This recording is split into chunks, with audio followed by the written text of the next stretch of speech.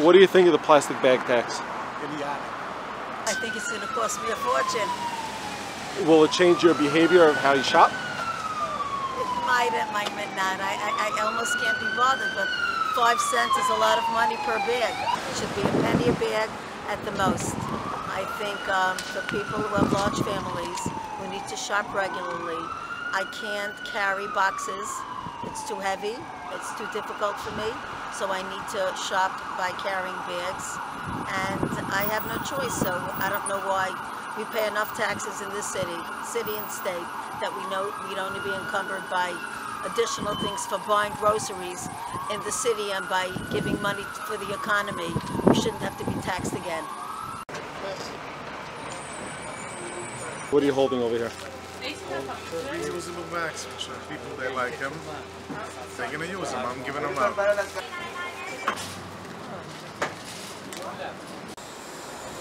I used to have an opinion on these things. I just stopped hearing about them. I just think all taxes are crazy. Oh, he looks like the type of guy. What do you think of this bag tax? I think it's ridiculous. It's not a proper way of making money. If you want to make money, tax the proper things. Don't go after plastic. Now, will it change the way you shop? Probably. I'll probably stop working out with shopping carts. I don't want to spend money on plastic bags.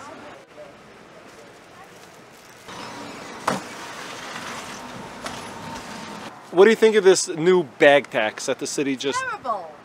Not fair to the vendors. Not fair to the people. Not fair for the economy. Well, It's an absolute disaster. Excuse me?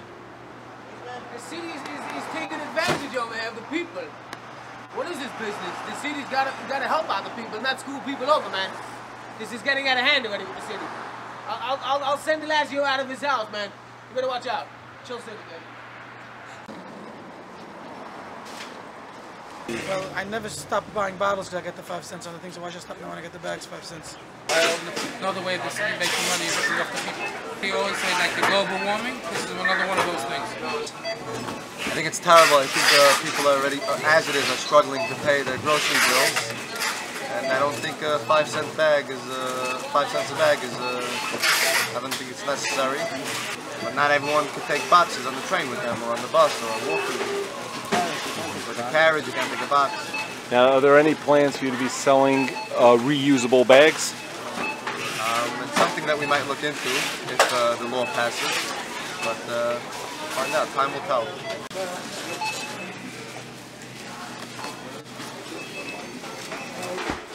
Very frustrating.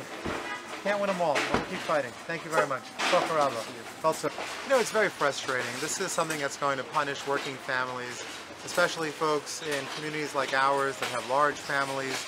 You go out, you're shopping, you look at a typical basket, people are walking out with 20 bags. That's an extra $1 that you have to pay once or twice a week.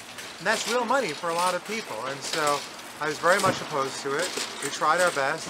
Unfortunately, the sponsors of this bill, Brad Lander in particular and Margaret Chin, they built a coalition where they got the majority of the votes. We came close. We had 20 no votes, but they got the 28 that they needed to pass this law. But this law, there's no question that it's unfair. There's no question that it hurts the poorest New Yorkers and working New Yorkers, and it just doesn't even work. If you really want to make sure that there are no plastic bags, they would have banned plastic bags. If they only cared about plastic bags, they wouldn't be taxing paper bags as well. And so we have a situation where after the summer, paper and plastic bags are going to be taxed, even though many of us in the council, 20 of us, are vehemently against it.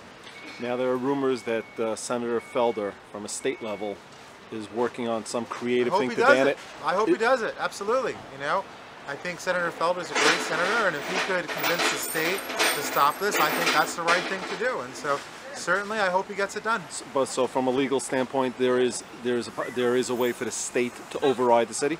I think that the state could override the city. It's not an easy process, obviously, but certainly Senator Felder has said that he plans on doing it, and I hope that he is successful.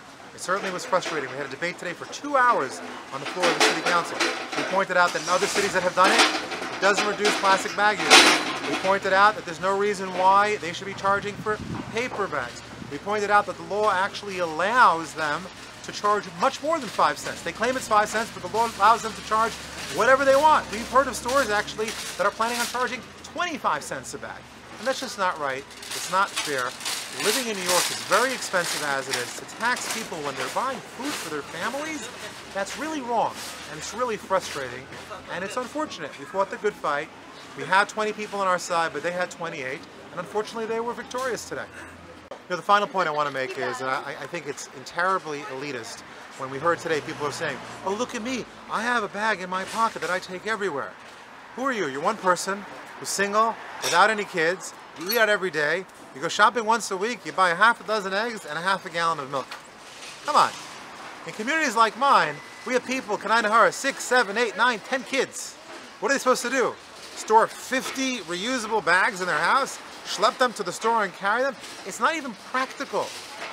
I read a story in Hamodia over Yom Tov. A woman with 6 kids lives in a 2-bedroom apartment. She actually said that she buys her kids cheap clothing because she doesn't want to store them. It's one-time clothing. She throws them out because she has no room in her apartment. That's what we're dealing with. It's really wrong and it's unfair, and that's why I'm opposed to it.